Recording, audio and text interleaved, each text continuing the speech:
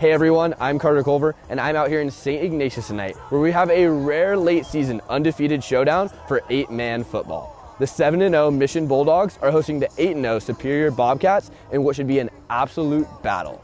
Let's see which team managed to keep their perfect season alive. After a slower start by both teams, the Bulldogs got the ball rolling with this interception from Bryce Humphrey off of Bobcats quarterback Orion Plock. Mission immediately capitalized on the turnover with this 15-yard touchdown run from running back Canyon Sargent, who put a Bobcats defender on skates on his way to the end zone.